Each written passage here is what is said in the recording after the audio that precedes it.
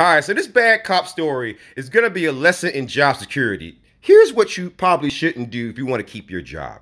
You shouldn't be like Aurora police officer Douglas Wilkerson out of Colorado, and you probably shouldn't mock your department's diversity efforts. And on top of that, you probably shouldn't have an investigation done into you that finds that you violated the city's anti-harassment policy.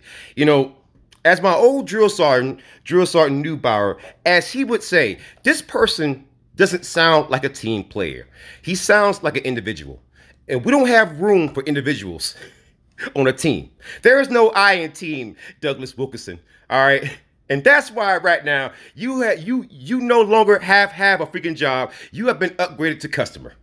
And so the Aurora police chief, who was Vanessa Wilson, terminated Officer Douglas Wilkinson, who was actually the former president of the Aurora Police Association.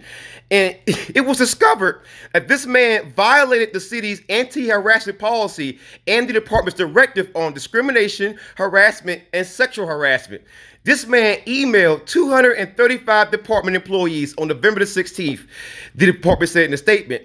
And in those emails, he called the recent diversity initiative sexist and racist towards white men. That is, holy smokes, that is some real fragility, man. That is fragility to the max. But it gets even better. It gets even better. 5 employees complained about Wilkinson's email, according to the Aurora Police, which prompted the investigation. And Wilkinson was on administrative leave since November. So basically, you had other officers who said, man, this sounds awfully racist and awfully sexist. And this is very unbecoming of a freaking police officer. Let's go tell. So basically, it was other officers, not citizens, not Black Lives Matter, not the freaking Black Panthers, not freaking Antifa. It was other cops who thought this shit was racist and sexist. So man, that is just delicious. I tell you what, even if you make that into a freaking Cinnabon, you couldn't make that any more damn delicious. And the icing on top of this bacon sundae comes in the form of a federal consent decree.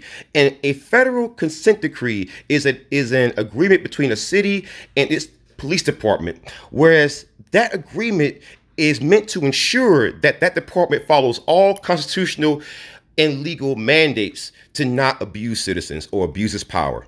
So that came as a result of the 2019 death of Elijah McClain. And Elijah McClain, rest in peace, and your death is clearly not in vain, because another pig has been fired.